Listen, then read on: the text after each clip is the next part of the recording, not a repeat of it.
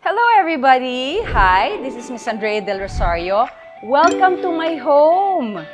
Alright, guys, today is a special day dahil magpapakabit po ako ng solar. I'm so excited. And ikukwento ko po sa inyo kung ano yung na-discover ko kung bakit ako magpapakabit ng solar. But before that, please come into my home. I'll show you around.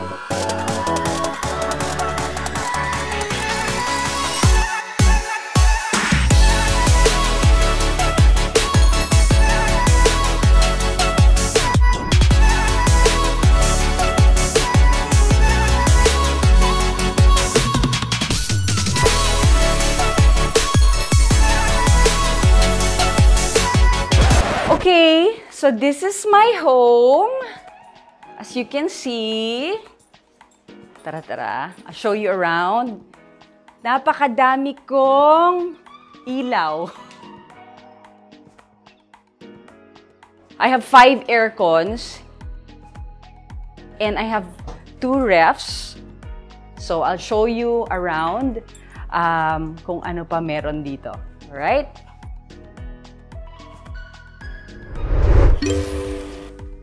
And now, it's time to show you naman the second floor. Come, guys. Okay, guys, welcome to my second floor. Nandito ang mga bedrooms and the TV room and also the art room. And as you can see, it's very dark, so everything is on. Everything is on. So, pinalagyan ko ng curtains para at least hindi ganun siya kainit. But the aircon is on 24/7 because it becomes really warm here in the second floor. For some reason, the ventilation is not so good. And yeah, I have my TV here. Nakikita niyo to? I even have to put this curtain, yung mga curtains, kasi nga sa sobrang init. So when I turn on the aircon, para rin hindi bumaba sa ground floor yung heat, yung aircon. To save. So this is the TV room. And then I have the art room here. So itong 2 rooms na to ang pinaka gamit na gamit nung pandemic. Ito rin yung isa, TV room.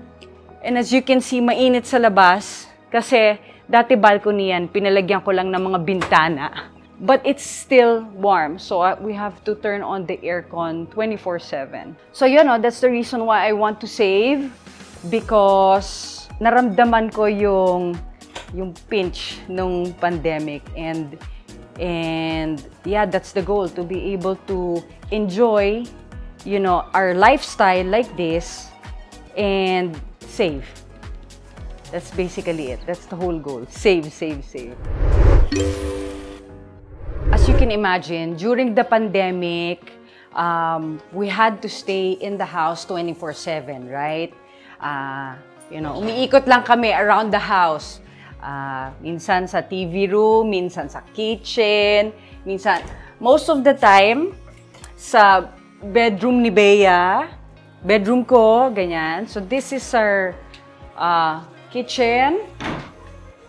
And then, okay, we have to turn on the lights. And then, so this is the dining. But wow, look at that, guys. I have so many lights. Just to light up the whole house. Kasi medyo ganun yung pagkaka-construct sa kanya. Medyo gloomy.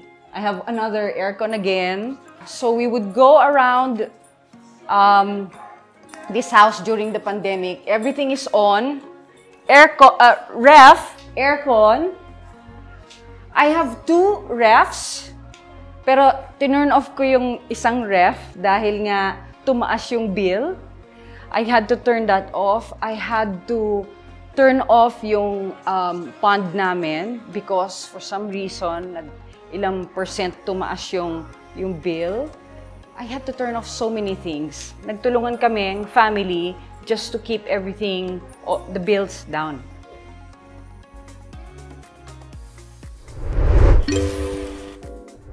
So nasabi ko nga, no, nagtulungan talaga kaming family na ipababa yung bill Kasi super tumaas yung konsumo ng electricity namin dito sa bahay. So, we had to do so many things just to keep it down.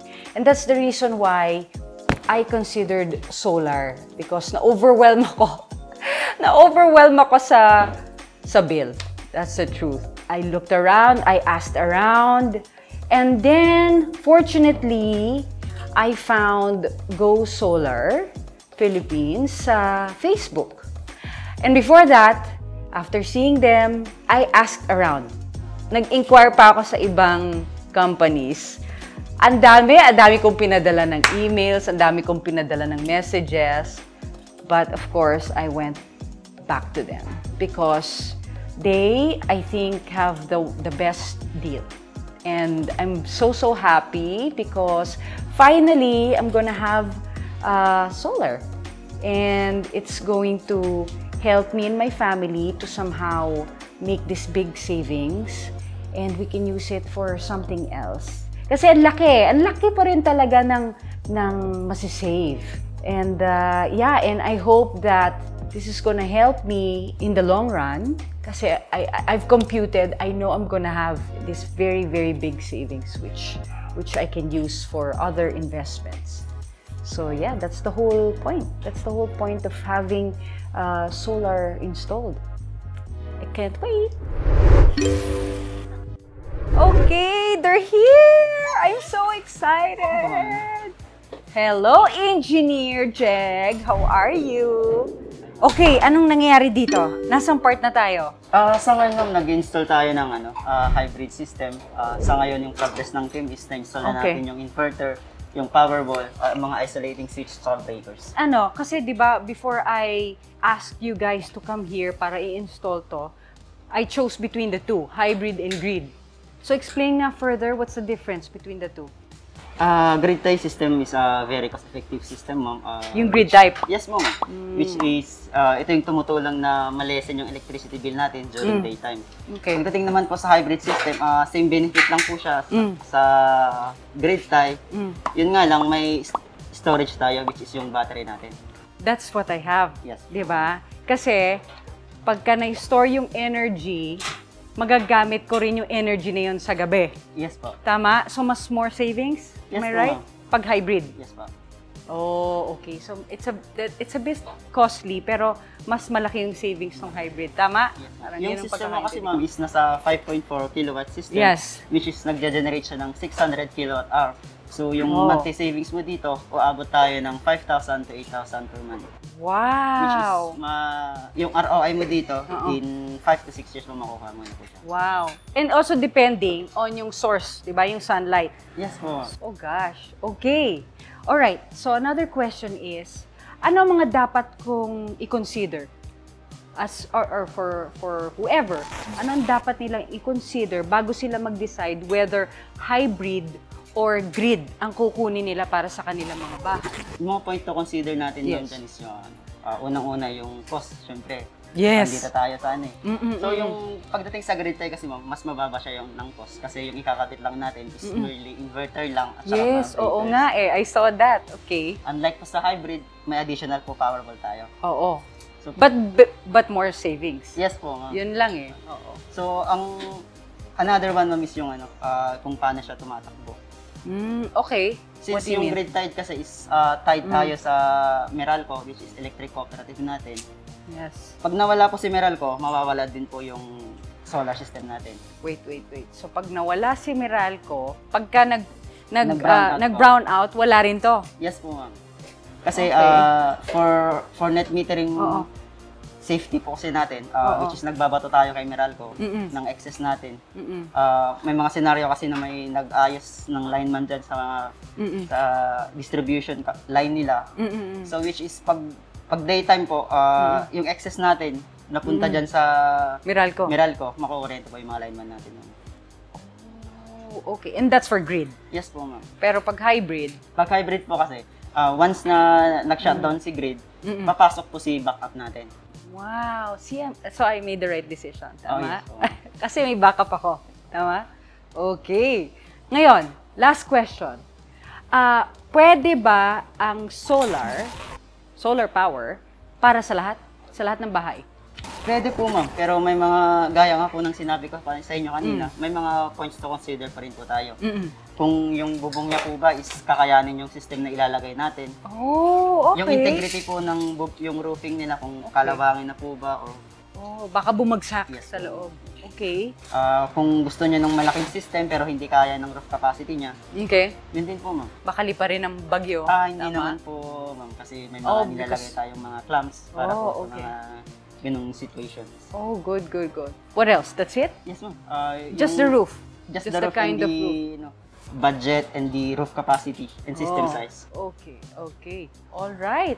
Thank you, engineer, Thank you, for that. Okay, dami ko natutunan. Perfect. Okay, guys, so that wraps it up. So, nakita nyo naman, I gave you the tour of my house, what I have to go through in terms of trying to save electricity for my family. And nakita nyo naman yung installation, and explain din sa atin ni engineer kung ano yung ginagawa nila para i-install yung solar. I'm so happy to have this done because I think this is a wonderful gift for my family. It's a smart investment that we will surely enjoy for a long time. This is gonna make a very big impact to me and the whole family because yung savings na makukuha namin dito, we can channel it somewhere else na kumaga smarter investments instead of going to our electricity bills. And yes, I'm so happy because I know this is a wonderful gift especially for Bea. So that's it, guys. I would like to invite each and every one of you to please do try this wonderful technology. This is a wonderful gift that you can give to your family. So please make that transition now to a clean and sustainable energy. And hindi kayo magsisisi. Wonderful investment. All right, guys. Bye.